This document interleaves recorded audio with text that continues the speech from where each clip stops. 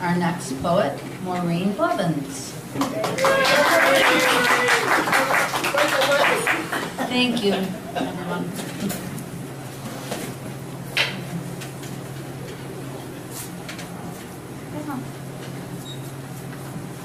I wouldn't call myself a poet, but I do some writing. I'm a very avid photographer as well, and I did publish my first children's books. There you go. First poem is called Chances Are. Chances missed and chances taken. A guy named Chance bags my groceries in Raley's. He wasn't born in Reno or even in Nevada. What did his mother want him to be when he grew up, when she named him Chance? A cowboy? A gunslinger?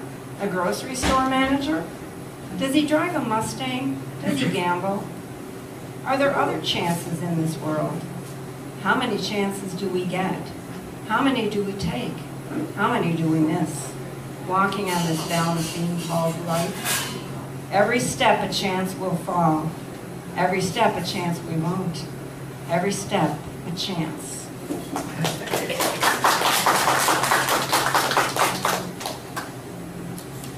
This poem I wrote recently. I've lost a lot of people in my family over time, quite recently a few. And it just makes you question your own mortality. So I called it Questions. What is love? What is life? What is happiness? What is strife? People come and people go. The ones we love, the ones we know. Life goes on. What is false? What is true? I'm most alive when I'm with you, but now you're gone, like a dream of the night. I have left in me no more fight. Life goes on. I eat, I sleep, I wake, I cry. Be it a long, a short, or an absent goodbye, it's always too soon when someone must die. Life goes on. Will anyone miss me? Will anyone weep when it's my time to sleep the eternal sleep? I will miss my children, my lovers, and friends, and pray it is true that we will meet again. But for now we're all here, let us dance in the rain, forgetting our sorrow, our fear, and our pain. For now we're together, even though we're the last. So dance that dance, raise your glass, for this too shall pass. Life goes on. You're here.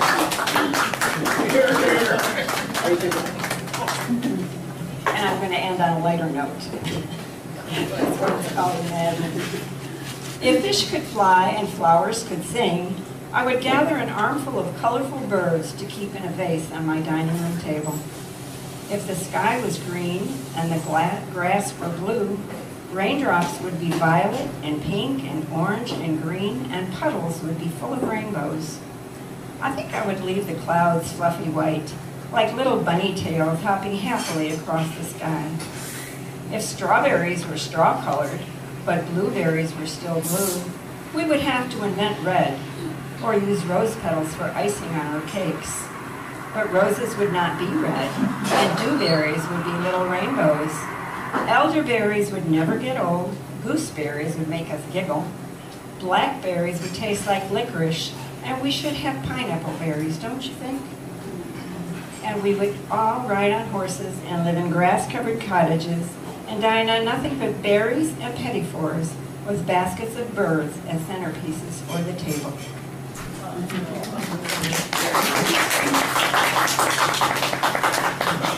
Next up, we have our videographer, Mr. Dwayne Walton.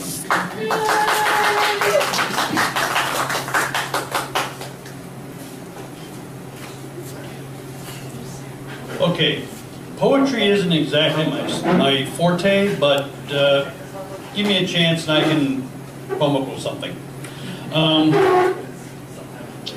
I've always considered my writing to be an exorcism.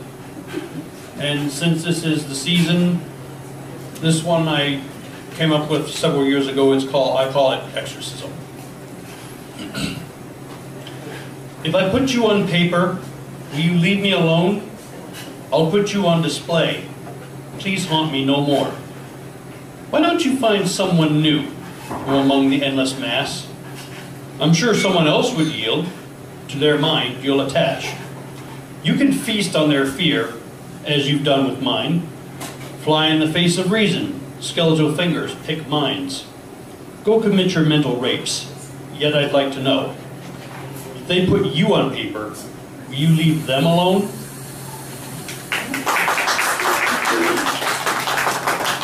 And this next one, once upon a time when we were known as Right on Manuka, somebody came up with the idea of a literary themed haunted house for Halloween, and I was charged with coming up with an urban legend to recite.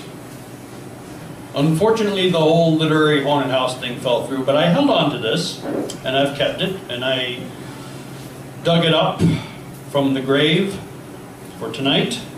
This one's titled Suburban Legend. This tale I must uncover, how the cousin of a friend of a brother met his fateful end. It happened one dark night on this date 1 year ago. He thought he'd be all right. No need to take it slow. He thought he'd have a drink as he popped the top, but he didn't pause to think. Didn't know when to stop. One by one they'd go in moonlight's eerie glow. Triple shot mocha espresso. He drank 3 in a row. He had no way to see the inevitable distress from triple shot times 3, under a full moon no less.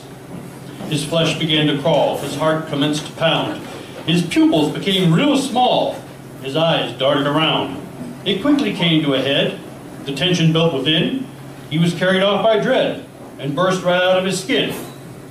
He skittered down the street as fast as frenzied bones can, and everyone he would meet yelled out, "That's a skeleton, man!" They all gave chase and became a maddened throng, all in a desperate race to expunge what didn't belong. A musician making tracks soon arrived upon the scene and proceeded to play yakety sax, better known as the Benny Hill theme. He may have ran to parts unknown, or he may be running still. His bones were never again shown, never again to send a chill. My torrid tale is now through, and you can say you know what horrible fate awaits you for drinking 3 in a row.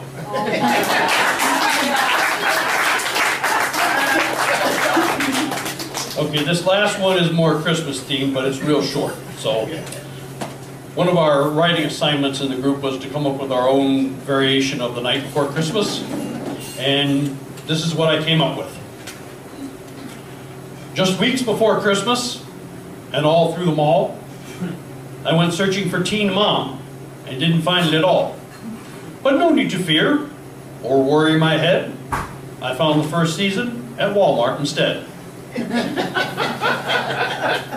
Okay, up next is our co-founder and co-leader, Denise Barron-Unland. The goddess. Yes.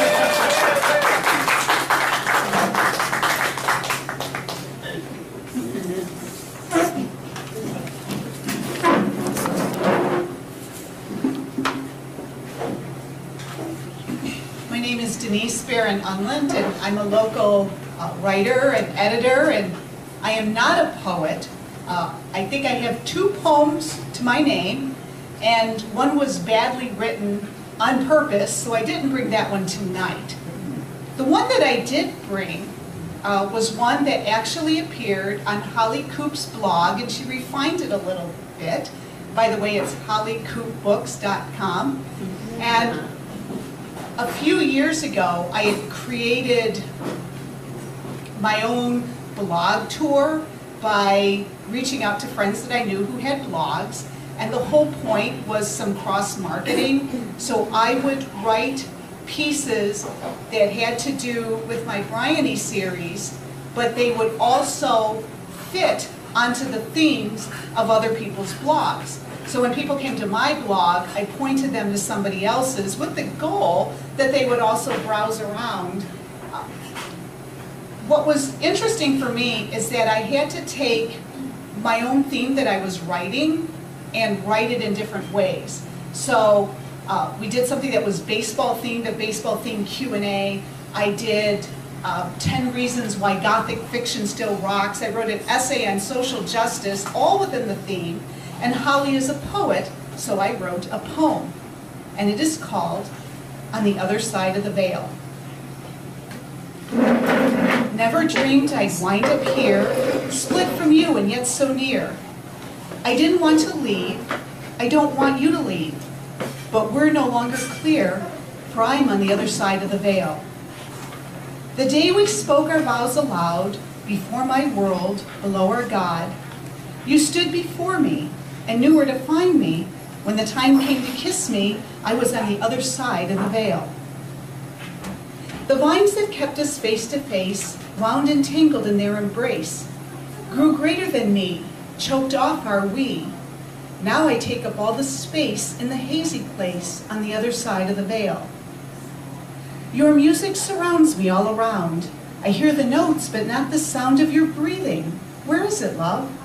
Increase it by an octave and assure me you abound.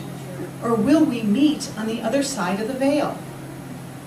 But the moonlight casts a fearful sight of a beast streaking through the night. His eyes are wild, he smells like blood. He's nothing like the man I loved. But perhaps the senses fail on the other side of the veil. Time is stopped, the petals are dropped.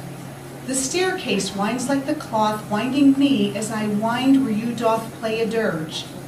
You cannot see me, you cannot hear me, you cannot feel me, you cannot perceive me at all from where I eavesdrop near the wall on the other side of the veil. Thank you.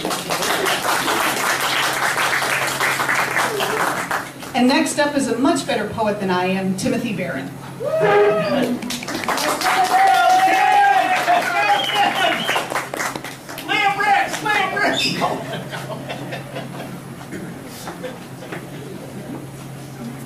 Good evening.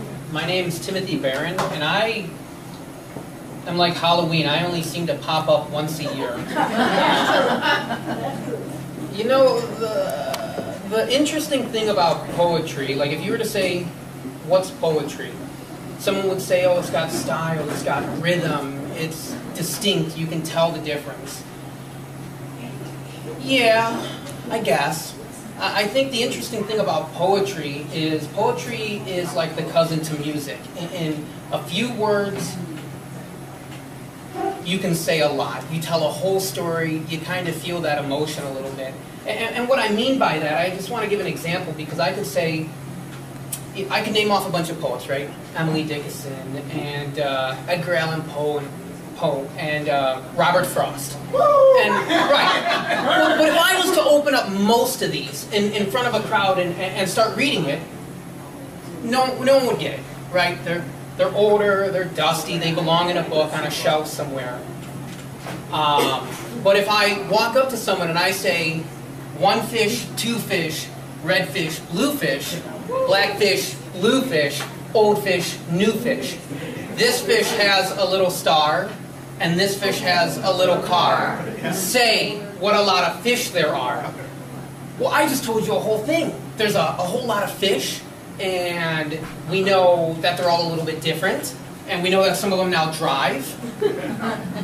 And it sticks with us. It's got that rhythm and that rhyming and that poem. So usually I write a little bit darker. This was something I wrote in 2017. Not a high point in my life. That's for a whole nother time. And there's not a title to it. I purposely left it untitled because we all have different lives. We all have different emotions. And if you get something out of it, great. And if you don't, great. That's not the point of it, right? The good things that are coming are impossible to describe. I promise you, it's not a lie. So get excited, jump in the air, because good things are finally here. The ship has sailed off the coast, endless butter for your toast. A comfy jacket to keep you warm, a big umbrella in the storm. To keep you dry and very safe, treat this life like an unlocked gate. The ground is there below your feet, so go ahead and start to creep. Around the grass and down the hill, and say hello to Jack and Jill. And on your way out to the sea, don't forget to wait for me. My bag is packed, I'm out the door. I heard a rumor, good things are in store. For me and you, dear reader, I hope I can make you a believer. By these words I like to write, I hope they give you some insight. I hope they help you forge a path to see the world and then come back, with wisdom much beyond your years and good thoughts in between your ears. Happy, smiling, always funny. Did I mention good things are coming? Yes.